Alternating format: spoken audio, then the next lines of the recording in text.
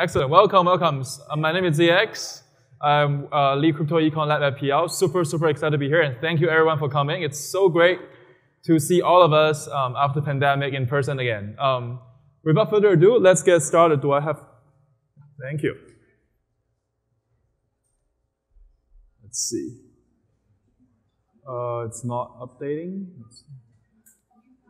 All right, so here's the agenda for my talk. So let's start with like CryptoEcon Lab. We're going to introduce what's our vision, what's our culture, and then I just want to touch on what is Filecoin. I think many speakers today have talked a lot about what is Filecoin.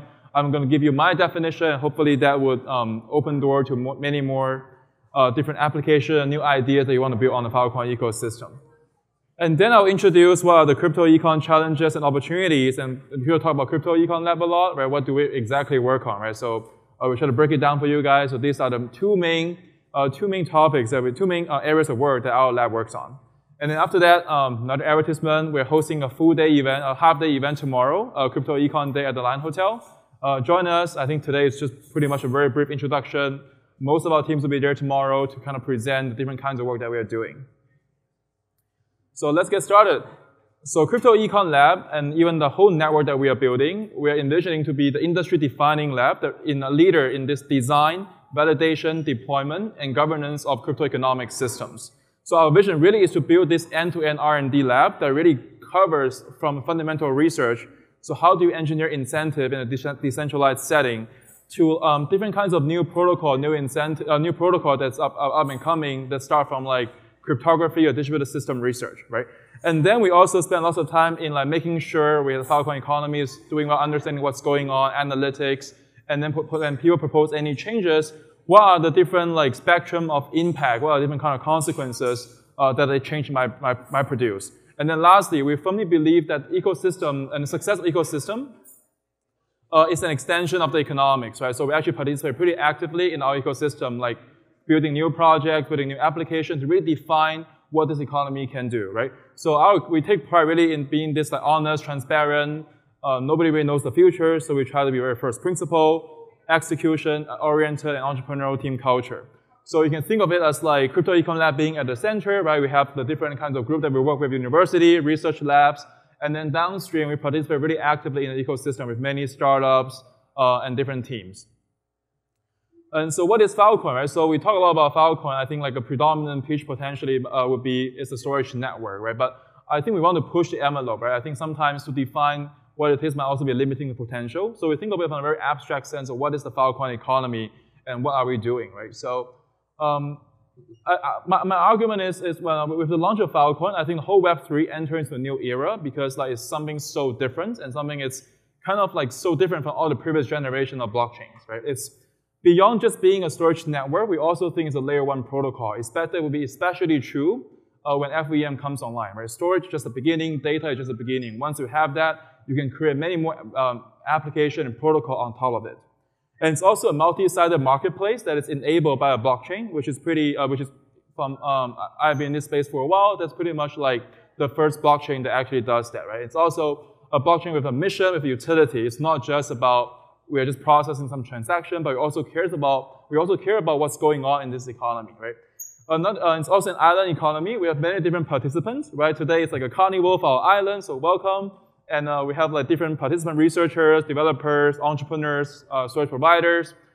People are kind of coming together, producing these valuable resources called decentralized storage, and all the value-added services that we can add on top of that, right? And then our goal as an ecosystem is to bring in more people to join our island and then like kind of like build this economy together. Another very common analogy is Airbnb for cloud services, right? Like we have another slide later to talk about that. And most importantly, it's a passionate and very talented research, product, engineering community. So these are the main, the core kind of like stakeholders on the protocol level, right? So you have like storage provider providing reliable and useful storage.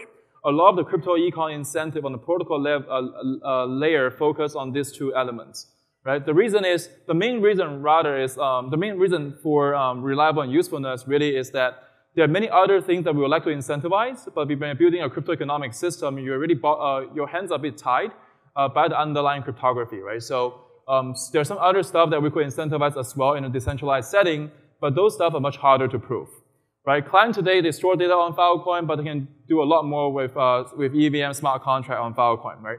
And then also just calling out, I think like cost is a given on Filecoin, right? It's subsidized by the protocol, it's cheap, but I feel like as a community, we shouldn't compete on cheap, right? If clients want to pay, let them be, right? How can we build more and better experiences such that people pay for this experience, right? So it's just like think of Airbnb when they compete with hotel chains, it's no longer just about price, it's also about that unique experience. So really encourage all the developers, entrepreneurs joining our ecosystem and building all this amazing experience on top of the raw materials, right? And then you have token holders, staking Filecoin to facilitate more storage onboarding, and then you have ecosystem partner creating new initiative to jumpstart the ecosystem. So here's a comparison, right? Like from Airbnb, becoming a Filecoin storage provider is a lot like an Airbnb host, right? You contribute your resources, you earn some kind of income, but the differences are, right? You are like an owner of the network by being a Filecoin storage provider because you earn the token of the system, right? Like instead of just being a contractor. And the other similarity is you have initial pledge is required, just like you need to acquire homes for you to become an Airbnb host, right? But there are many other services also emerging on our system. It may not be, there could be like provider that provide the capital and then the storage provider just operating the capital, right? But similarly, for both Airbnb hosts and Filecoin SPs, we're also competing on this kind of differentiated services, competing on the brand. But then we also share this common identity of being in the Filecoin network.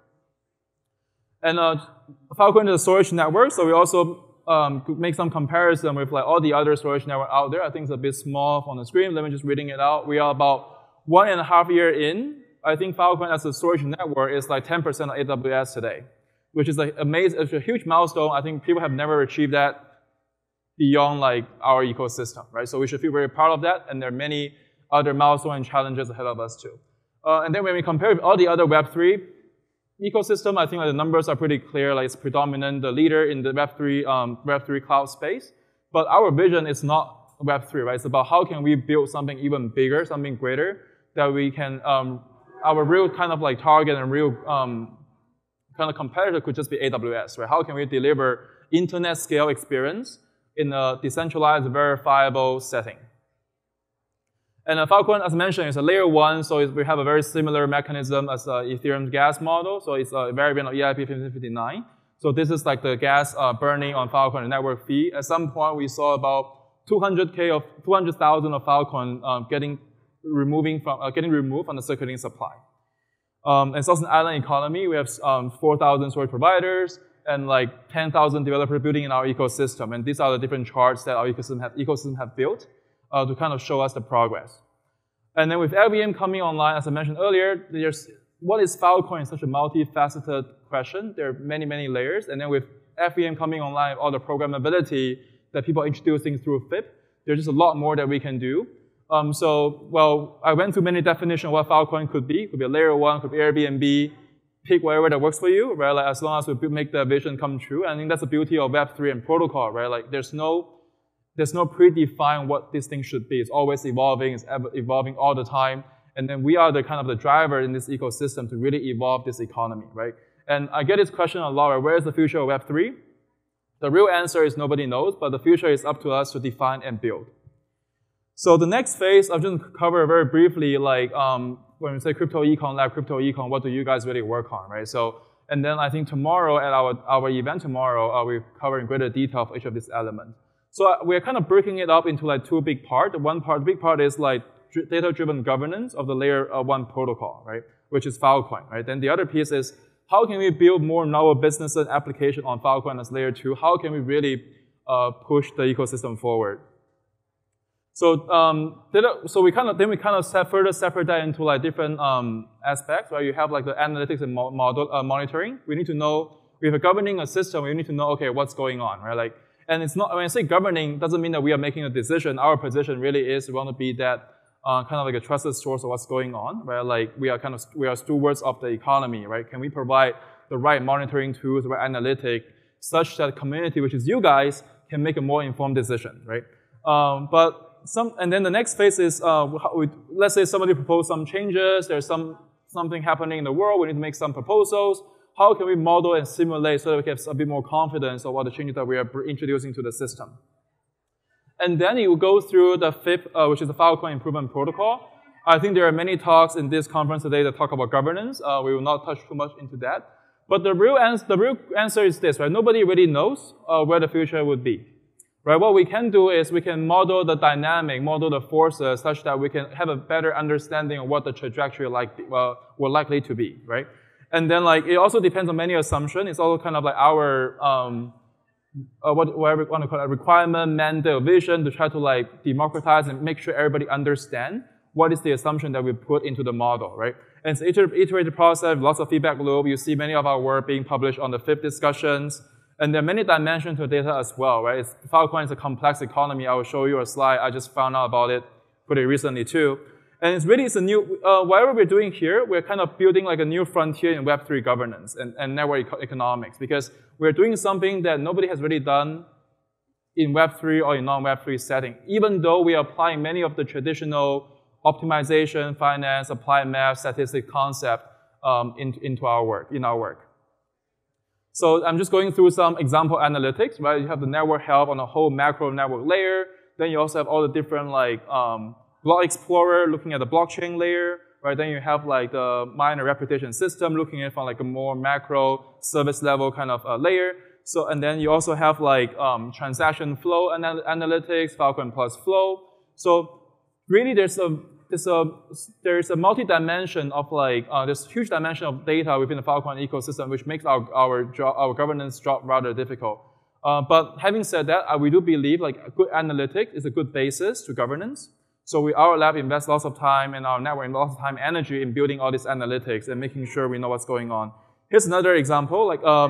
I just found out about this 2 days ago. I was making the slides, right? This is an API of all the available data that people aggregate from the chain and they put in open API. So you have at least 4 categories of data of what's happening in the Filecoin network, right? You have capacity and storage services. You have your markets and deals. You have your transaction and usage patterns, and then you have your supply metrics, right? What is the inflow, what is the outflow.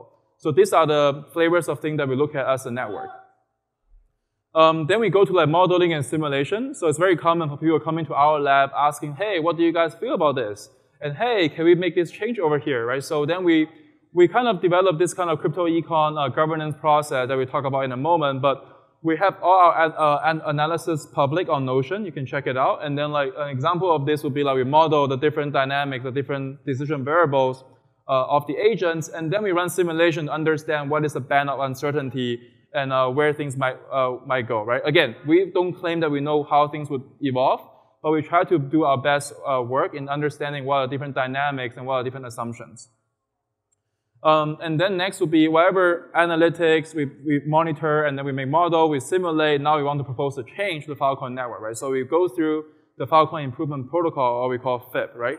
Anyone can propose a FIP, but then sometimes a seemingly innocent FIP, I want to optimize the software, may carry some economic impact, right? Because it's token everywhere, right? So, and then our team might get called in to kind of understand what is the impact surface. So we develop this kind of evaluation process. So we first do a smell test. Do we like the smell of this? Is it better for the ecosystem? Is it better for just one group or for everyone in the ecosystem, right? And then we try to analyze what is the impact surface, right? In the Silicon Valley culture, move fast, break things, but that's not how it works in an evolving economy. We really feel the responsibility as a lab of making sure we understand what are the changes that we are introducing to the Filecoin network, right? So understand what's the impact surface, what are you changing? Are you changing everything? Are you changing just a small part, right? And then we move on to analytical analysis. We build a model about it. We try to get some intuition. What are the forces at play here? And so on. And then if it's really positive, then we move on to build a whole model. And then we actually write some simulation, understand what is the short-term, medium-term, and long-term impact, and to different stakeholder groups. And there's no right or wrong answer, to be honest. And and let's say we have we introduce a change at the point in time we think it's a very good outcome, but circumstances might change down the line, right? That requires us as a community getting together and making all these changes and adjustments even after we introduce a change. And then the next part will just be where I'm going through that very briefly, right? I think Filecoin is a flowing economy. There are many businesses, many applications are being built. I'm just going to highlight some areas, right? Competitive lending markets. Many of us are here today, and even new lending markets are popping up, and then like, emerging data marketplaces. Quite a few of us are giving talks at this conference as well. Then you also have data retrieval networks. I think Patrick over here is giving another talk and on all the exciting work that's happening in this dimension. And then FEM is coming online, right? There'll be many more novel applications. We also work with many startups in our ecosystem as a lab. I think like one thing that we kind of observe with many of the startups really is like Filecoin as an economy is providing many unique crypto econ incentive and characteristics, right? How can we really tap into many of those on the core protocol layer to find product market fit, to find validation, and then we can achieve the long-term vision that we all want to achieve, right? It's very common to see companies building on raising on the vision, but then they just couldn't really get from reality to the vision. So with the launch of FEM and many of the builders in our ecosystem and a deeper understanding of the token economics, I believe we can build much better application, much better protocol on top of Filecoin. So CryptoEcon Day, right? I think I kind of like gloss over many of this topic. I think many of them deserve a double click, and maybe we can spend like a whole day talking about all these things. So that's why we're hosting a whole day to talk about all these things. So we'll talk about them tomorrow. Start from like, it'll be me again introducing it, and then we talk about circulating supply, validation of the on-chain data. Then we talk about analytics and a different model, gas model. Let's say like Filecoin can scale 1,000x tomorrow. What will our gas model be? So these are some of the longer-term questions that our research team thinks about. And then in the afternoon, we talk about all the different new applications that people are building on our ecosystem. I think it'll be an exciting day of lots of like research, product, thinking about big picture, thinking about all the nitty-gritty of the details in the model. So I think it'll be a great day. So welcome all of you to register, and then join us tomorrow. And with that, feel free to reach out, and I'll be here today. And if you have any new ideas, any questions that you have about the Filecoin economy, come talk to us. Thank you.